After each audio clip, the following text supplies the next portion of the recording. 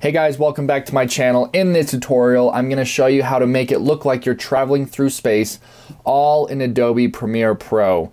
Now, the video you're seeing right now, I made in After Effects, but there is an easy way of doing it. While it's not as intuitive, you can still do it in Adobe Premiere Pro. So first off, you're going to want to create a new sequence. We're going to keep this at 1080p at 24 frames per second. What you want to do is you want to import a high resolution JPEG from Google. I'm sure you can find a ton, but you're going to want to make sure that it's high resolution. So this one is a bit smaller than I prefer. So when you have your image on your timeline, you're going to want to stretch it out to the length that you want. Let's say here, we're going to have it at about 8 seconds. And then you're just going to keyframe this. This is all based on keyframing.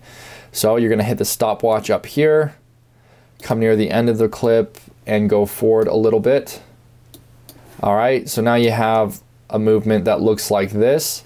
And now what you're going to do is you're going to want to right click on the image and you're going to want to nest it. And then you're going to copy this. And then you're going to take the part of your image that you want to move faster than the rest. So what you're going to do is you're going to click on the above clip. You're going to draw a mask, and I'm going to do it around this large part of the nebula right here. Now what you're going to do is you're going to keyframe this just like we did with the first image. So hit the stopwatch here, go near the end, and pull that forward. All right, now if you look at that, it already looks pretty good. To take it one step further, we're actually going to go ahead and mask this clip right here. You can adjust the mask as you need. All right, so now let's look at that.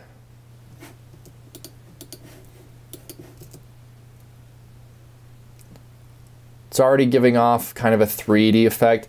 Now as you do that, you might see that you're gonna get some leftover from the previous mask. That's actually an easy fix if you just go to the beginning and hit the stopwatch for position, then go near the end, and then you can just move this a little bit over to hide the image that's underneath. All right, so let's see that. Yeah, not bad. In fact, what I'm going to do is I'm actually going to make it come forward a little bit more. Again, let's cover up the image below.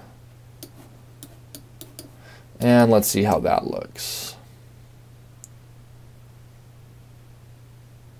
Yeah, not bad. Now, if you want to go further, you can take more of the image and create more layers for the sake of masking and making it more dynamic. But just for time's sake and to make this as simple as possible, I'm just going to leave it at that. Now what I like to do is I like to create an adjustment layer, put this over so that I can color grade the whole clip. The reason why I do an adjustment layer is so that everything below it is color graded and I don't have to tweak the individual layers. So what I usually do is I just